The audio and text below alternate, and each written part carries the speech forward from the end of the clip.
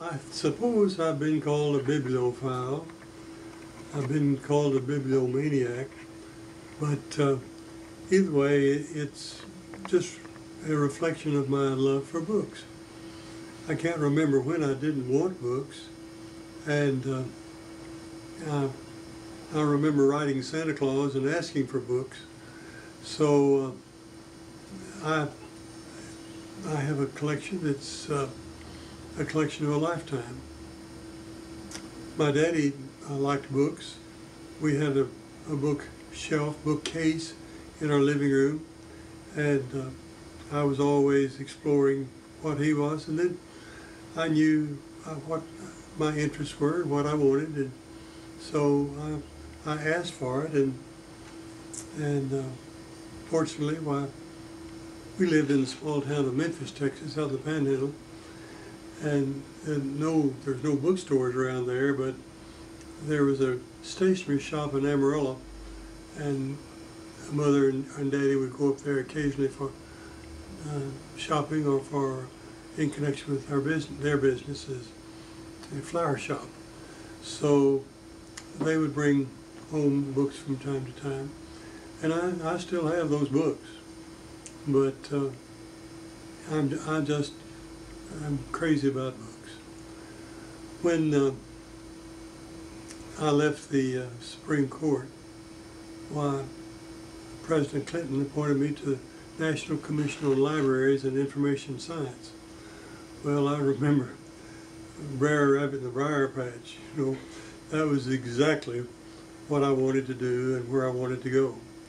So I've appreciated the opportunity to have a broader field of interest as far as books are concerned. What was your early preference? Fiction, nonfiction? No, nonfiction. History. History. History has been my concern always.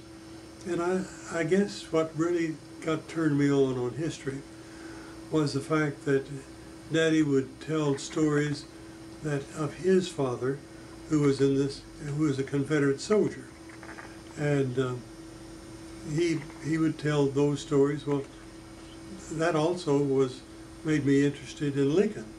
Of course, Lincoln was an anathema to Confederates, but I was interested in the whole thing because,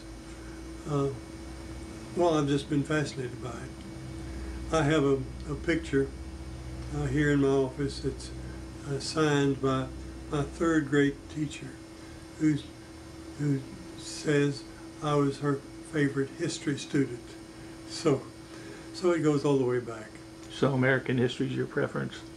Well, I just like it all, and I'm rather whimsical about that.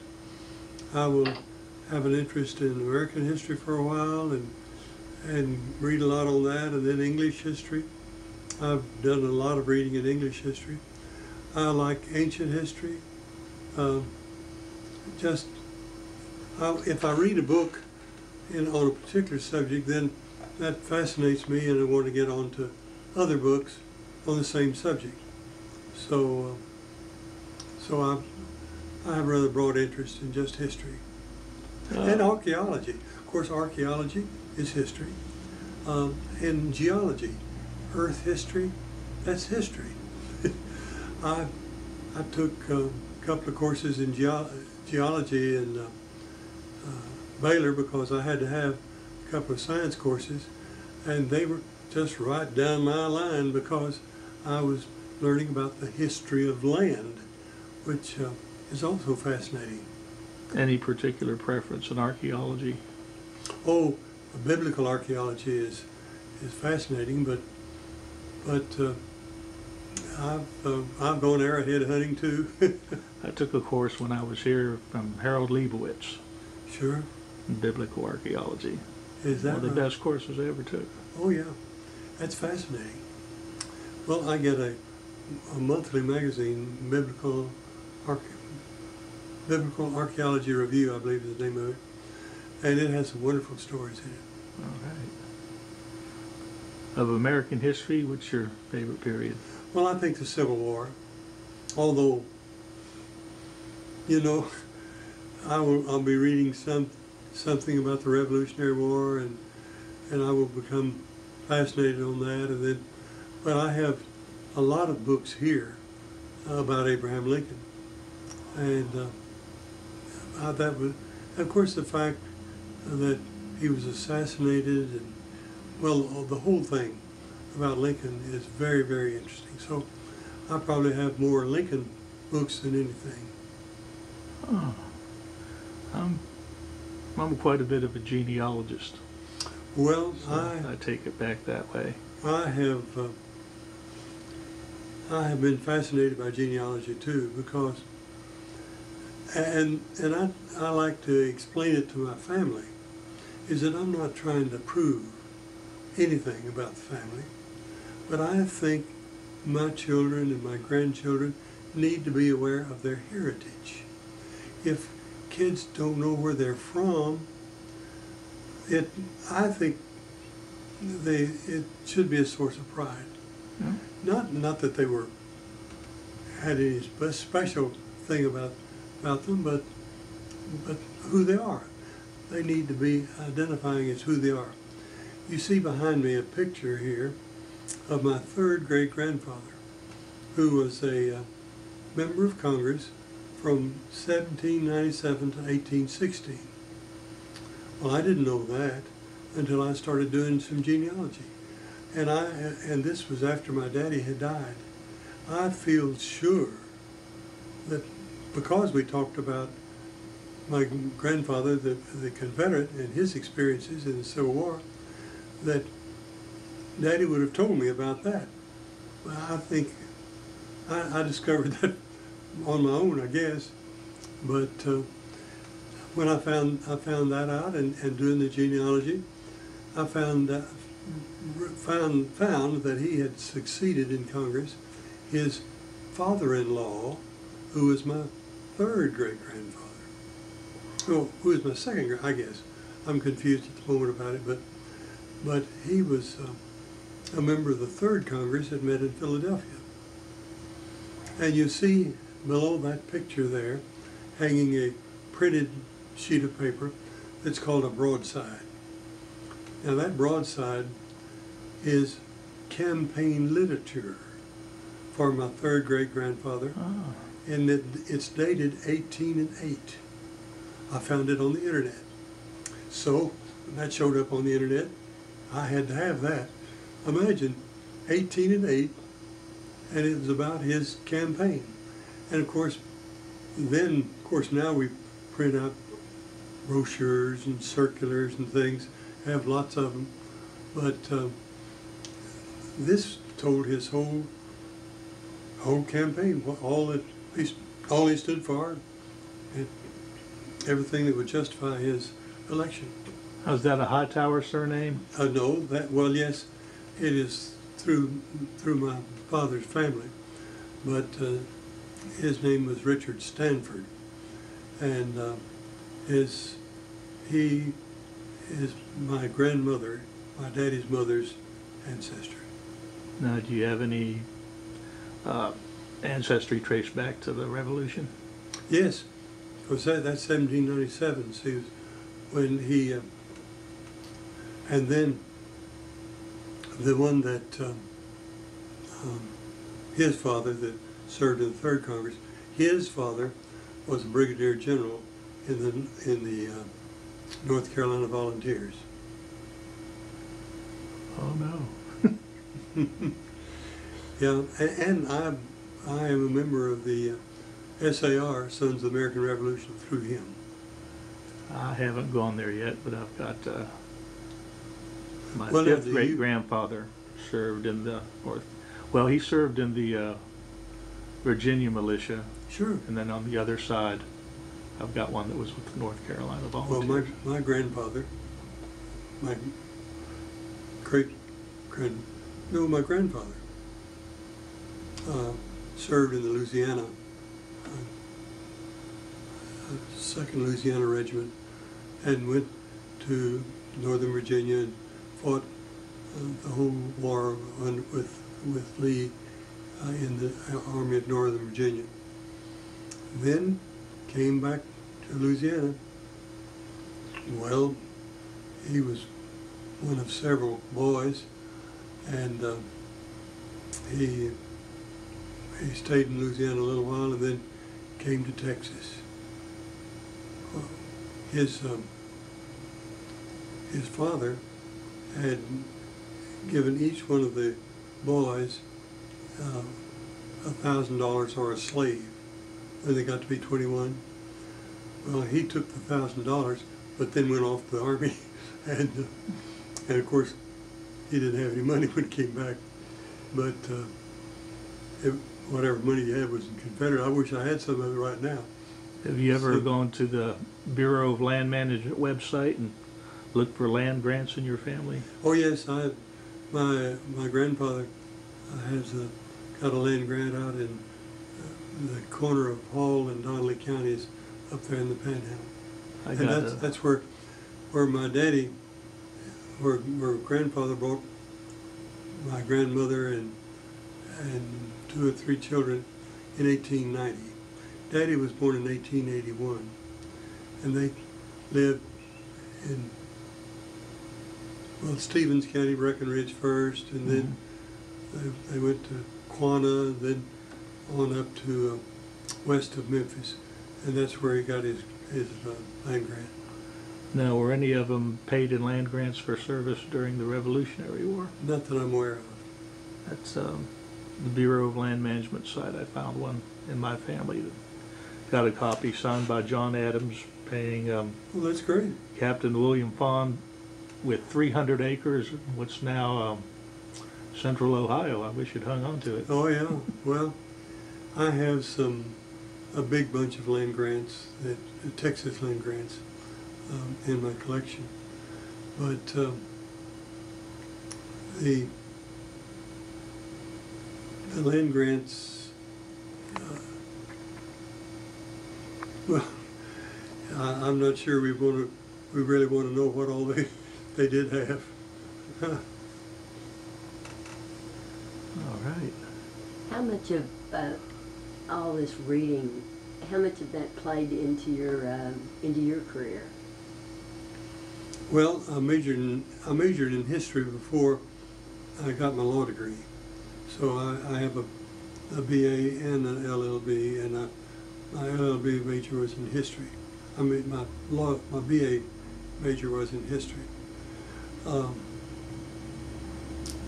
I have people come in here and say, "Well, have you read all these books?" And my standard answer is, "Well, I'm a lawyer. You don't go into a lawyer's office and say, 'Have you read all these books?' But I know what's in them." And that's the important part. And it's so much fun to have an idea, well, what about such and such? To know where you can go and find the answer. Was there something about your interest in history that pushed you towards studying law? I think so. I think so. Because really, law is history. It is history because the evolution of our legal system is fascinating. When I was on the Supreme Court of Texas, I discovered around in the court quarters several artifacts. Well, there is no organization really collecting historical artifacts for the Texas judicial system. I have been a member of the U.S. Supreme Court Historical Society for years because I was interested in that. So I solicited Judge Jack Pope and other members of the Supreme Court, and to organize a Supreme Court Historical Society. And on the 150th anniversary of the organization of the Supreme Court of Texas, we got a 501c3 charter from the Secretary of State for the Texas Supreme Court Historical Society. And I was president of it for 7 or 8 years. We'd have a banquet every year and try to raise money to operate. Well, of course, it seemed that no one else was really trying to get involved, so I told them to get another president. I didn't want it to be just Hightower's Supreme Court Historical Society. And so we elected others in line, and fortunately it has grown. We have a large $150 or $200 a plate banquet every year to raise money for the operation, and we have a full-time staff. And so what's that collection like? Well, it's not so much a collection as it's an organization that, well, right now they have got a group of lawyers and historians writing a history of the Texas Supreme Court in a 2-volume thing. It'll come out in a couple of years, I think. And what type of artifacts did you run across? Well, letters and other things that were used by the court. They have up in the Supreme Court building, you go in that Tom Clark building, there are some cases there that show some things. Now, was somebody just actually archiving those, or did they just... Well, we have collected them. We've got people to give things. Oh, all right. Good deal. So when did you get your law degree? In 1951. In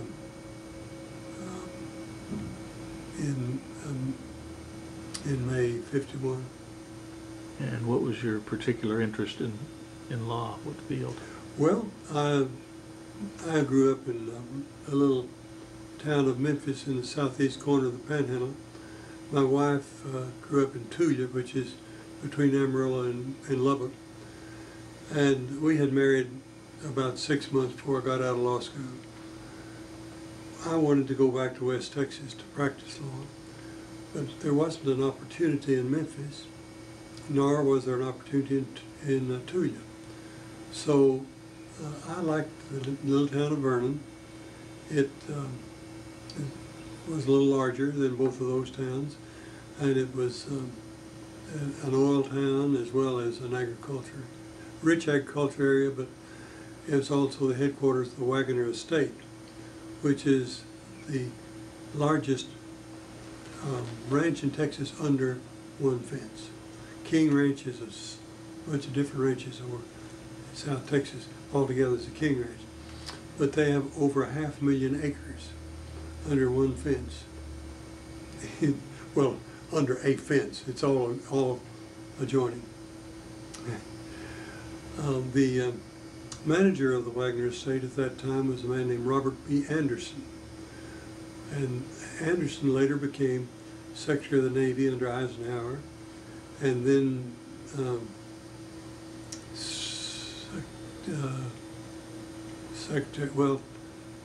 then later on he was Secretary of Defense under Eisenhower. So, of course, that was an inducement for that kind of crowd to be around there. So what led you into the public service end of it? Well, I had always wanted to be involved. So when I moved to Vernon in June of '51, well, the elections of '52 would be coming along. So the man that was a member of the legislature from that district decided not to run. So there was a vacancy, and I ran. Well, there wasn't anybody else interested in the job because it paid $10 a day for the first 120 days and $5 thereafter. Well, who would want that? That's still the current pay scale. That's right. Well, my wife couldn't understand it either. because she was teaching school, and then here I am trying to traipse off to Austin.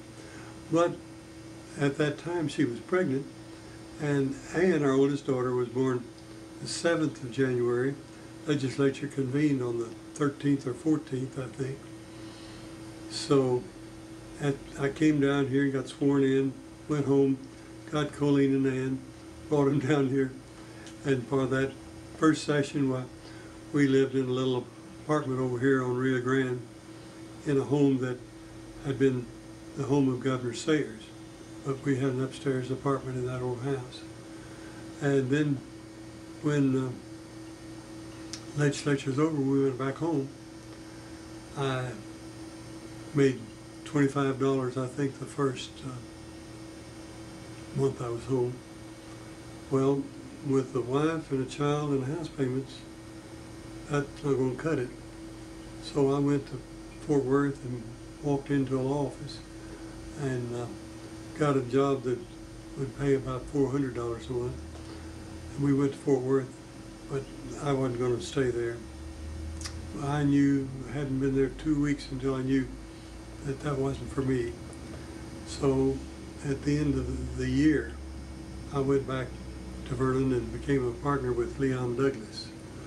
Leon was district attorney, and so he offered me a job, and wow, we were glad to have it and go back to Vernon. But we hadn't been there any time hardly until he was appointed as prosecuting attorney with the Court of Criminal Appeals down here. He called me and said, if you want this job, you better get after it because I'm going to resign. So I called several people here in Austin. I called the state senator. I called 2 or 3 people that had Governor Shivers' ear. And of course Governor Shivers knew me because of the session that I had served. I'd supported his program. So by 2 o'clock that afternoon, I was appointed district attorney effective 1st of January of '54. Yeah, well, no, that was 54, 1st January '55. So then I served 7 years. And I have to think about it a little bit, but anyway, I served. I served as district attorney, and about that time, Frank Eichert, who was the congressman from our district, resigned, and they looked like an opportunity for promotion. So I ran, but I got beat. So I came back home and bided my time until I had a chance to run for the Senate. I ran for the Senate and was elected. Was it always your preference to practice criminal law as opposed to something more lucrative like oil and gas law? No, really. There in a small town like Vernon, you did whatever came in the door. I would think that probably would have been more oil and gas than criminal. No, you people have divorces and write wills and die and all the whole spectrum of the practice of law in a small town. I would definitely think family law is probably the most hazardous. Yes. Well, it's not as much fun. Good deal. I understand you served in the Navy. Served a couple of years in the Navy. I was I was 18 on September the 6th, 19...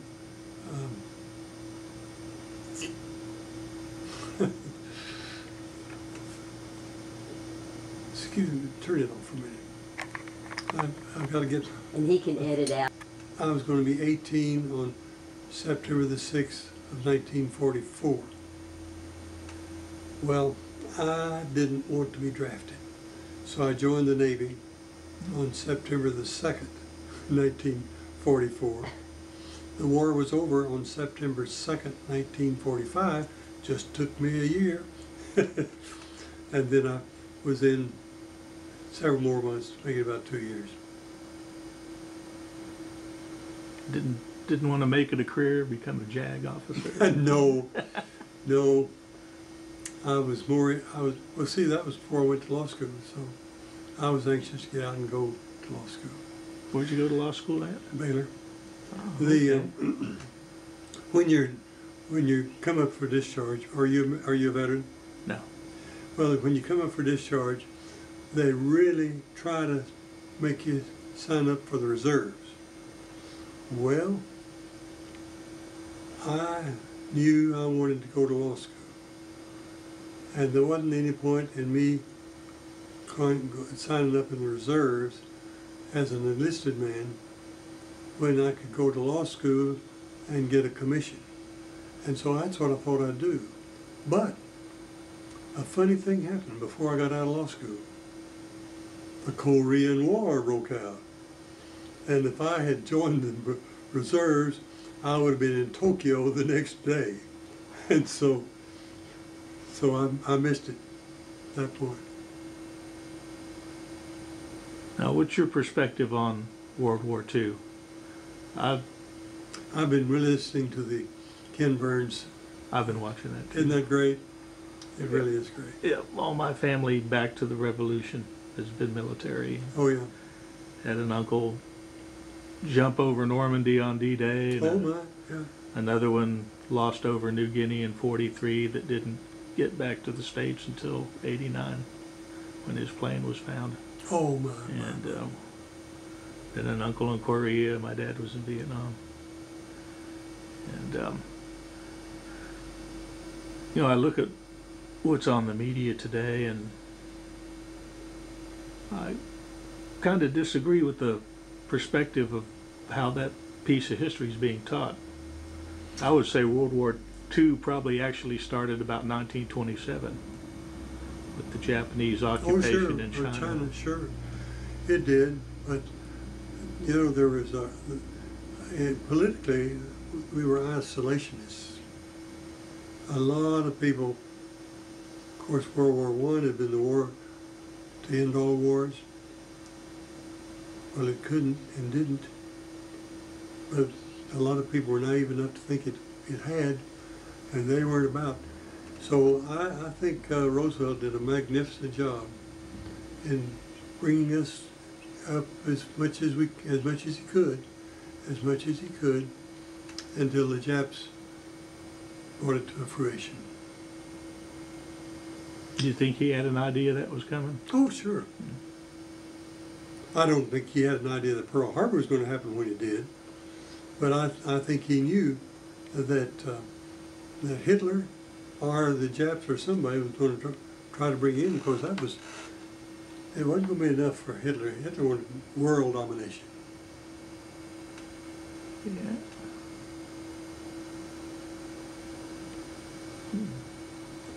Well, I just, you know, look at people's perspective on it today. I just don't think there's enough emphasis on history anymore. That's right. Well, I think the real problem that's in the Near East right now, with Iraq and a lot of the Iran, started in the Treaty of Versailles, because Germany and the Austro-Hungarian Empire were at the mercy of the British and the French and the Americans, yet they kind of ignored the Ottoman Empire, which was crumbling, which crumbled, of course, and let that alone. And if they had showed as much interest in writing a map of the Ottoman Empire, they would have had a Sunni state and a Shiite state, and they would all had separate states. They never would have had the same.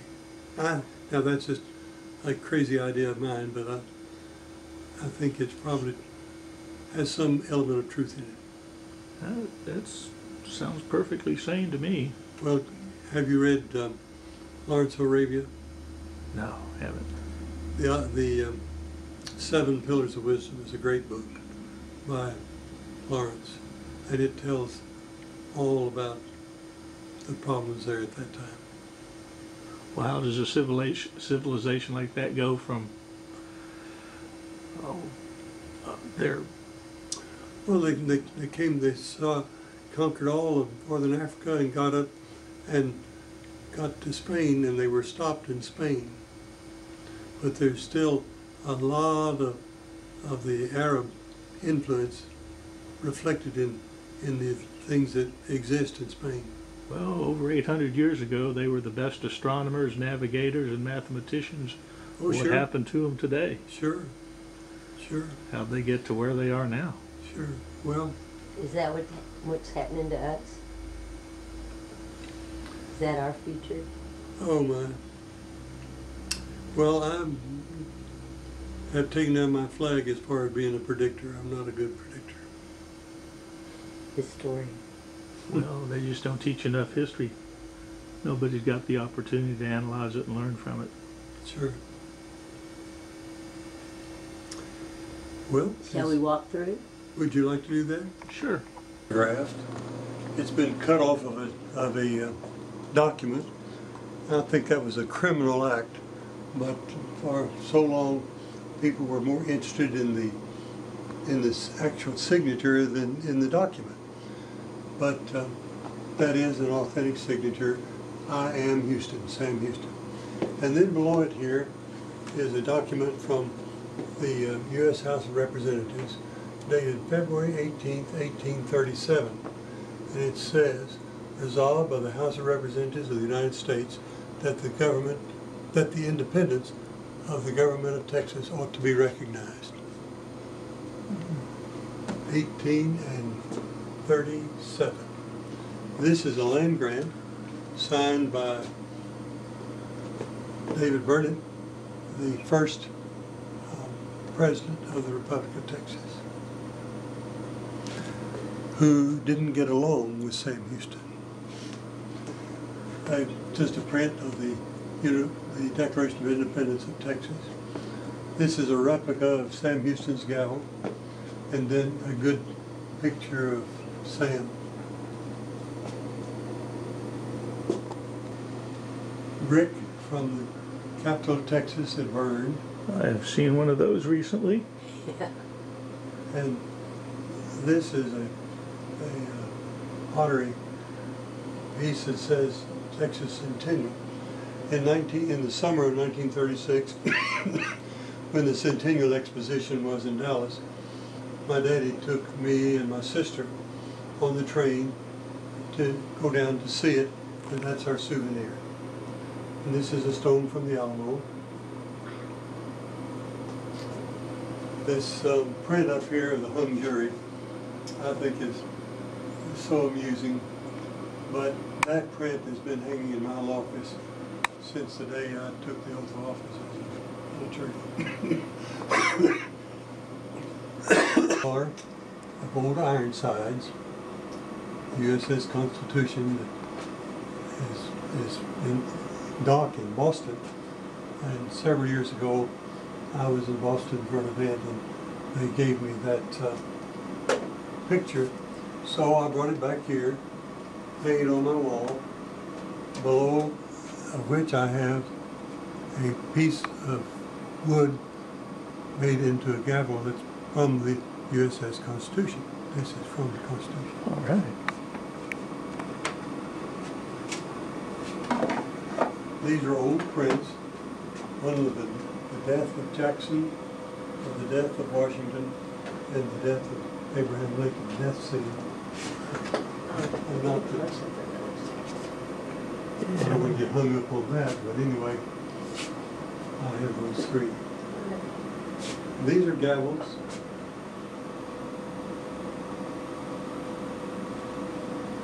I've lost a bunch of gavels, but of of course, as I was Grand Master of Masons in '72, got a lot of gavels, and then when you're in the legislature, you just get gavels. And this is out of stone, huh? Yeah, that's, I don't know if it has a special history, and I don't recall even where I got it. I made a mistake of not putting a tag on things that were given to me, but Live and learn. that mistake I can't do over again.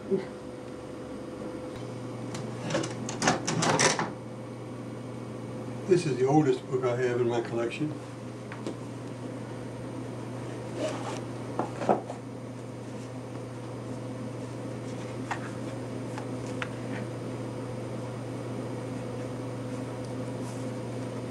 (1647).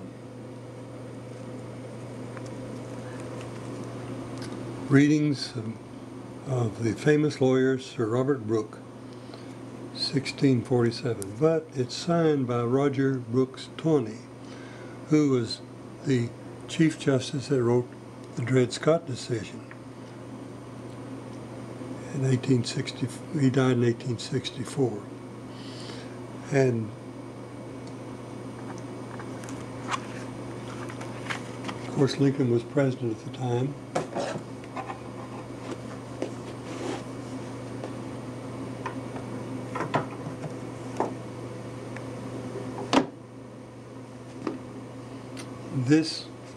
He was succeeded by Samuel Palmer Chase, who was Lincoln's Secretary of Treasury, who then Lincoln put him on the Chief Justice of the Supreme Court.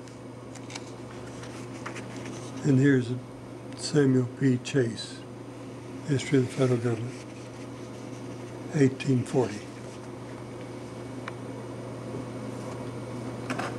And these are Supreme Court judges.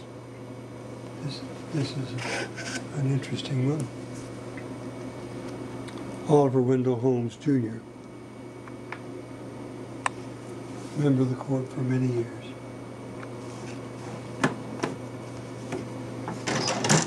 These are by judges or about judges. And then I have several astronauts, and I call them this air and space area. But these are all astronauts. First man on the moon, Werner von Braun, who was the German that came over after the war and was responsible basically for our space program. He was the genius that made it possible for us to go to the moon. Okay, when a book is of particular value, I like to put it in a box, because one of the big dangers is fire, but not the fact that it might get burned, but the fact that water might ruin it. So you get additional protection if you put it in a box. And this one is Jonathan Swift, but it's signed by Robert Morris. Get it over here. Well, Robert Morris, who was one of the signers of the Declaration of Independence.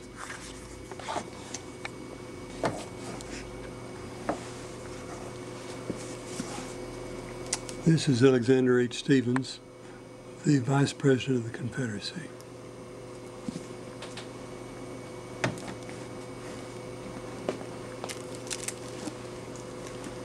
This is Prescott Bush, Senator from Connecticut, who is the father of George H.W. Bush, the grandfather of George W. Bush.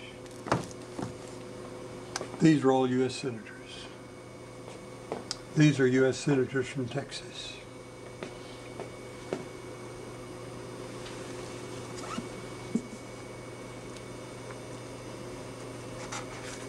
John H. Reagan, one of the first senators from Texas.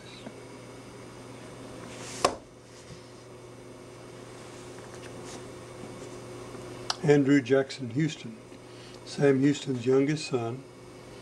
W. Leo Daniel appointed him to the Senate, and he died shortly thereafter. But O'Daniel appointed him because he wasn't going to be running against him. O'Daniel wanted to go to the Senate, and did.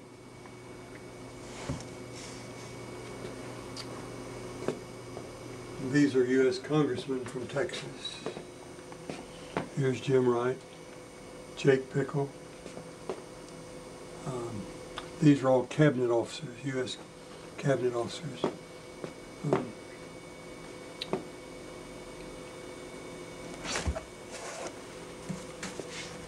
Cordell Hull was the Secretary of State for 12 years of the Franklin D. Roosevelt administration.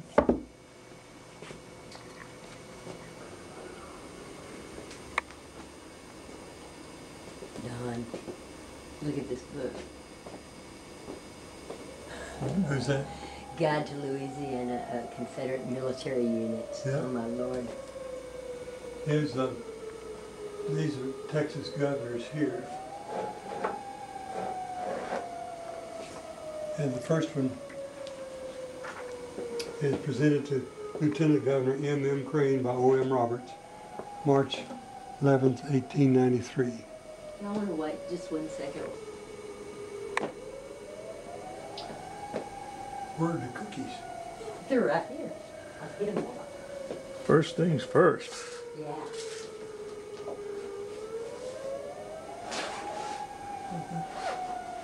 That sounds like a fire truck. I hope it's not coming here. We're going to be grabbing books. Yeah, that's right. Oh my goodness, Ryan, look at those cookies. Yeah. And I brought.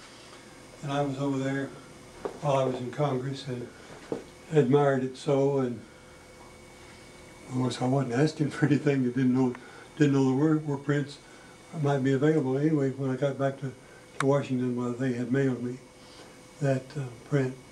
And this picture is of Roosevelt and Churchill early on in the war in North Africa, Marrakesh. And this over here is a drawing by Sarah Churchill, his daughter, and it's signed and embossed by her. And that's probably at the last time they were together over in Yalta. Wow. But, and this I get a kick out of showing.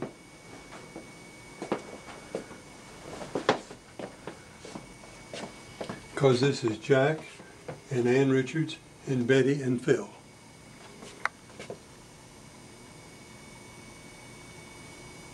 Of course I didn't call her Betty, but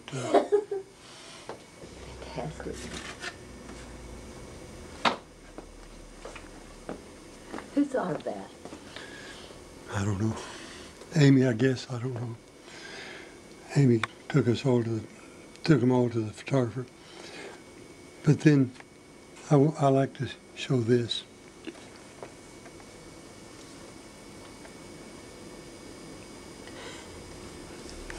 After I fell, this friend of mine out of Vernon sent me that. So appropriate. She's got a I hook. can identify with the hip thing. Society was Joe Greenhill and Judge Pope and I were the three organizers of the society. And this is what they gave me when I went out as president.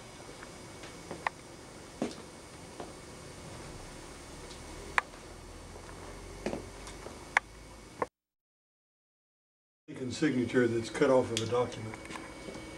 Is that the photograph of him? That's a photograph of Lincoln, but it's I don't know what the document was, but some criminal cut it off of a document. Now down here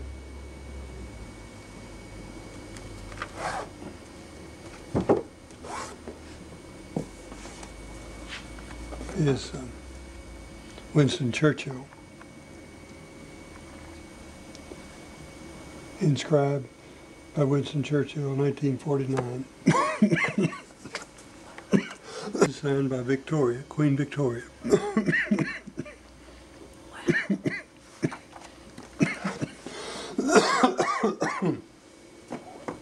Signed by Wally Windsor. Wallace Windsor, Edward's wife. I read about scrapbooks that you made, one of Lincoln, one of Adams, I think, and then one of the one that you made before. Oh, I was when I was you just were really kid. young. Did you keep them? Well, they're in the trailer. They are? Yeah. Oh, they already have them. Oh, yeah. And let's see here.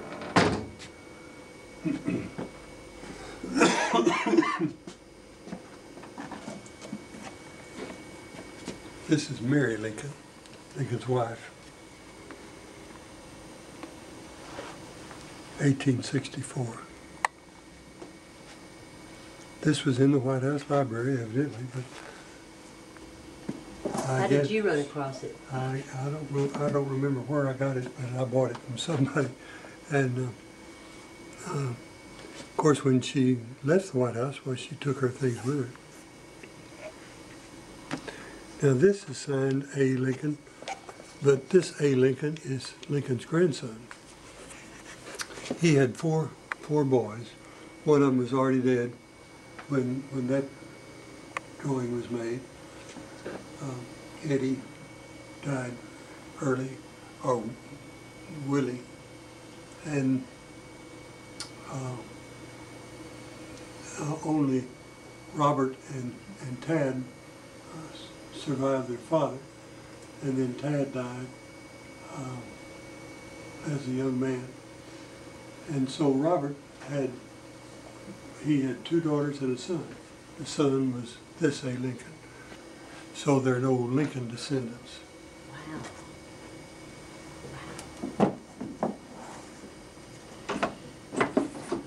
Yeah, let's see. Oh, wow. That's just about it.